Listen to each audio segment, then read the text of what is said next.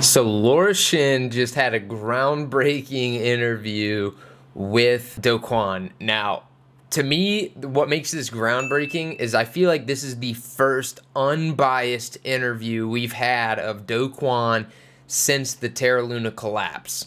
I think the interview he did, I forget the name of the news article, but I feel like there was more structure there and maybe some coached questions. I don't know for sure, and again, it's just speculation. It's just how it felt to me. But I know Laura Shin's podcast. I know that she is very unbiased, I guess, in these approaches. She does a very good job at looking at things just from a totally factual basis, okay? And so her questions are not going, she's not going to not ask a question because she's afraid to hurt Do Kwon's feelings or wants to portray him a certain way, I guess is what I'm trying to say. And I feel like she did a really good job in this interview asking him the hard questions.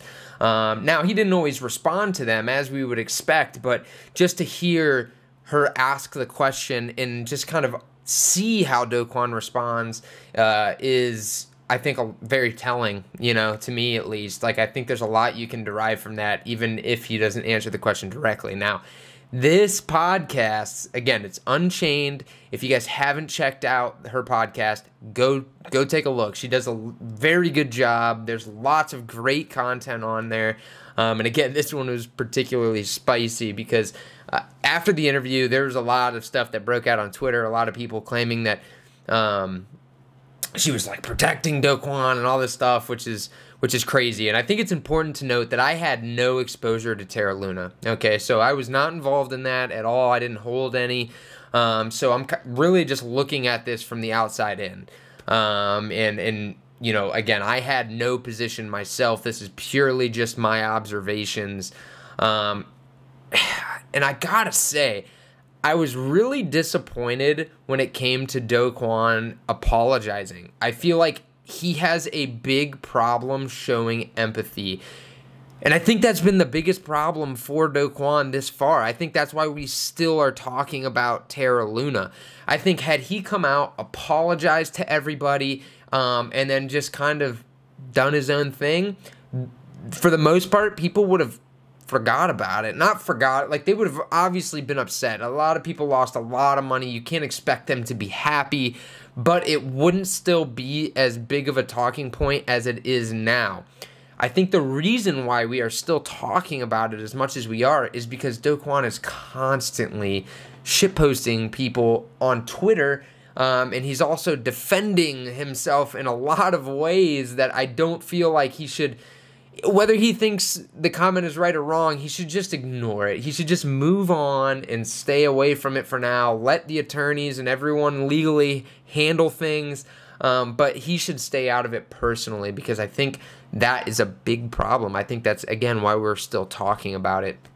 Now, a couple things that I wanted to note about that interview with Do Kwon that I thought was pretty telling is, for one, there's a couple things, okay? So, supposedly, Do Kwon was added to the red list for the Interpol. What that basically means is that he's wanted by the Interpol.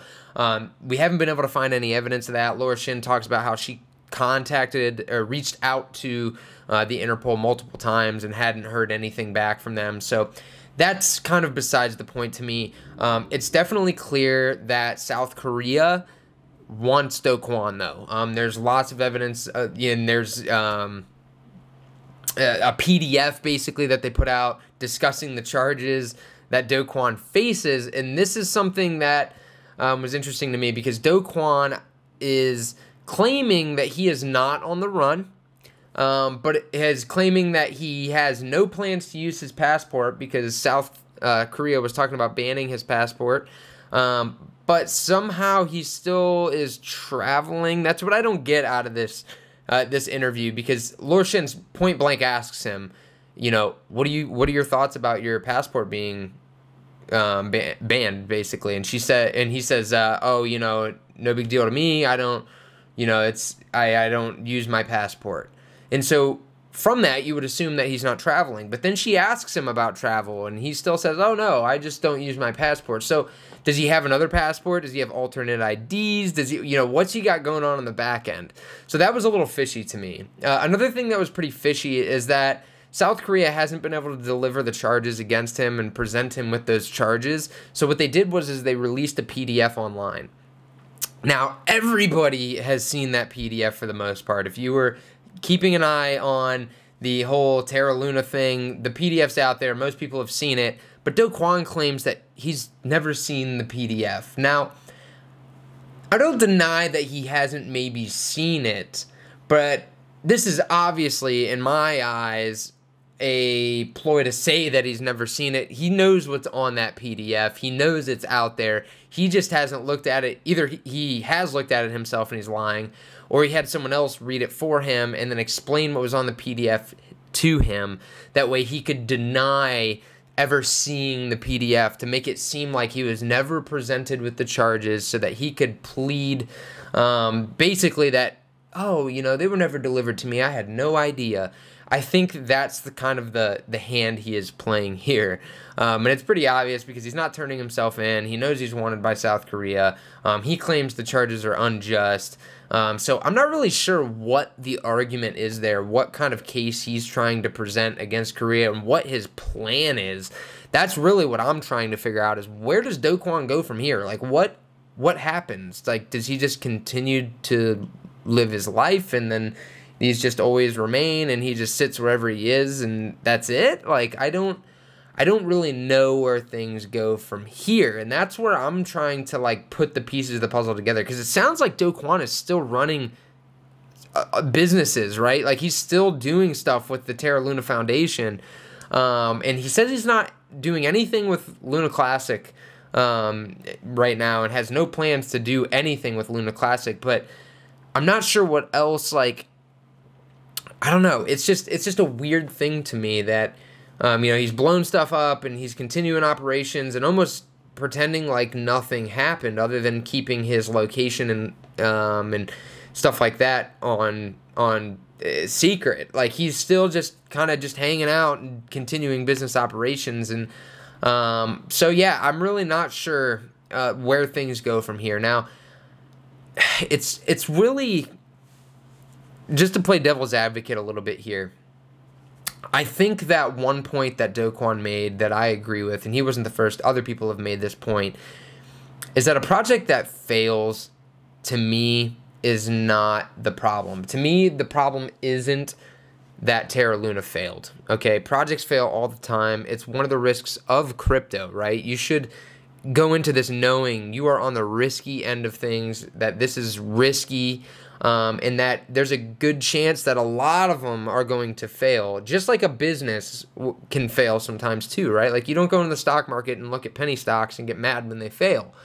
That's kind of what's going on here. So, again, to me, the problem is not that Terra Luna failed. To me, the problem is the intransparency, the smoke that has been laid out by Do Kwon and his team. We don't really know what happened with all the money. There's a lot of questions still out there. And while Do Kwon claims that he lost tons of money with everybody else, yeah, well, he probably lost some money. He is still net profited largely from Terra Luna. It's not like he's like walking away bankrupt from this, okay? He bought a house for his parents. He's living pretty fine from what I understand. He's still running his businesses, no bankruptcy. To me, that is the problem. To me, there's money that was not given back to the holders that should have gone back to the holders. If his project is blowing up, he shouldn't be able to just continue on with other operations as if nothing happened, and just say, sorry about your luck, and then talk about how he lost more than anyone else. Because, again, in dollar figures, while he might have lost, more than other people, his percentage of net worth generated from Terra Luna is, I'm speculating here, but I think it's a lot higher than when he started Terra Luna. So what I'm saying is that he has profited so much off of the whole Terra Luna deal that even though it went under, he still walked away net positive. And I think that is the problem. Again, I'm speculating because we don't have all the details, but from what I'm getting, again, he's buying property for his parents, he's continuing things, he's obviously living a fine life. Every time I see him, he's in a very nice place. So he's clearly not broke. And the fact that he is continuing on, and again, has not declared bankruptcy. I know I'm repeating myself here, but to me, that is the issue. The issue that he hasn't been transparent on where the Bitcoin went that he was using to defend the peg.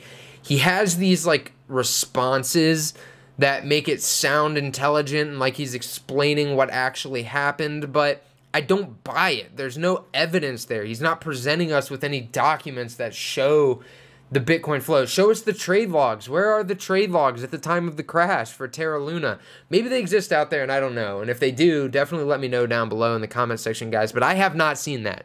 I have not seen the flows. What we do have is a lot of on-chain analysis that suggests that the Bitcoin was moved around in very inconspicuous ways and not actually used to defend the peg, and that they were cashing out loads of Bitcoin for themselves. That is evidence that we have on-chain that we can see ourselves. So to me, that's the only thing that we have at the moment. So why would I not believe what is on-chain and take his word for it when I don't see any evidence of financial struggles with Do Kwon? I don't at all. Now, just because he's not financially struggling, does that not mean that he didn't lose? No, but again, to me, that's a huge red flag that we don't know everything that we should know, that he should be transparent about. He says he's being transparent, but I do not believe, I haven't seen anything factual that supports his point. And as a matter of fact, the only evidence I have seen has gone against his words. So, and I think a lot of people feel the same way. I think most people look at this and they say, look, dude, you keep saying that you guys weren't cashing out Bitcoin to yourselves and stuff, but here you are still running businesses, buying property, living a fine life, and we have no true evidence that says that you didn't do these things. And to me, that is the biggest problem. So again, I know we're you know, I feel like sort of beating a dead horse with this whole Do Kwon thing, and you know, bringing it back up again, and this has been like an everlasting thing that's been going on. But again, to me, the problem is he's not being transparent, in that he won't stop basically arguing that he was the victim here, and that, you know, we should all just be nice to him, and just like that, to me, is what keeps resurfacing this discussion.